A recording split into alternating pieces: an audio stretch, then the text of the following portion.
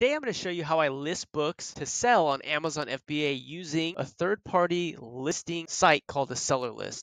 Now you could definitely use the free version of listing on Amazon Seller Central, and I highly recommend that you use that listing platform if you're new to Amazon because it's free. In order for you to use Accelerlist, you have to pay a monthly subscription of $34, which in my opinion is completely worth it so long as you are actually doing a decent enough volume, meaning you're actually serious about Amazon FBA and you have multiple products that you want to send to Amazon. What I've done here is created a batch. And once you create a batch, all you need to do is scan in or type out the identifying information of the product that you want to sell. The first book that I want to sell is Physical Geography Laboratory Manual. What I could do is type this out. What you'll see is that it populates all the different searches. This happens to be the book that I want to sell. And what I'll do is go ahead and click List with New SKU. What this does is pop up all of the used offers, Amazon FBA Prime, and also Merchant Fulfilled. I'm more interested in Prime because Amazon FBA, you're selling books via Prime, and so this is who I'm really competing with. You can see a couple things here, that the lowest used price right now is $61. Amazon is selling this for $75.99 new.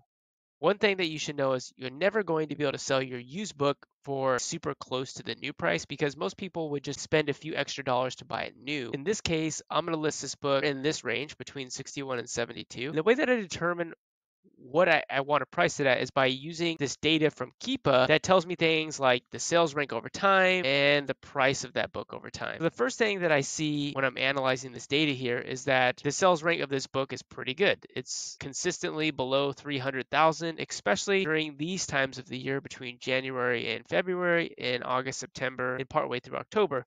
Those would be the two textbook seasons where books tend to sell more frequently and where you could probably sell them quicker and for more money. But something that I noticed is that the used price is pretty healthy on this book. It generally doesn't go below, let's say, $50. However, it is true that Amazon's new price does change and has been as low as $63.99. So that's something to look out for because let's say I list this book today at $65 and then tomorrow Amazon is selling it new for $63.99. There's no way that I'm going to sell that book. So I would have to periodically check back to see what the price of my books are through my inventory. But what I can do here is probably compete with this low offer. I would say that $61 versus $76, there's definitely somebody willing to pay, $14 less for this book to get it much cheaper. But I could probably squeeze a little bit more out of it, especially since this book looks like it's brand new. I mean, it still has a shrink wrap on it. I don't think anyone's ever used it. Now, I'm not going to sell this book new because I would never sell a book new on Amazon. You just run into more issues. But what I would do is probably come in right under this guy here. Instead of 70.88, I'm going to go at 69.99 because that seems significantly different, or at least different enough than 75.99. And so for my price here, I'm just going to come over and type in 69.99. But what I need to do is put in my buy cost here in order to see what my actual profit would be. If you watched my last video, you know I paid $25.17 to get this shipped to me. If this book were to sell for $69.99, not only would I recover my entire investment, I would also make $27, an over 100% ROI. What I need to do down here is just go ahead and select the condition notes.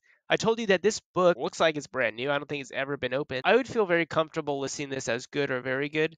I do notice that looking at the book, it looks like there is a little bit of edge wear, so I would under promise and over deliver and say that this is a good condition book. And then I have set up my condition notes here so that it's very easy for me to describe the quality of this book. Because I'm listing this as good, I'm going to use one of these three, and I'm going to say that it has moderate wear. So I'll say clean, crisp pages, free of highlighter and annotation markings.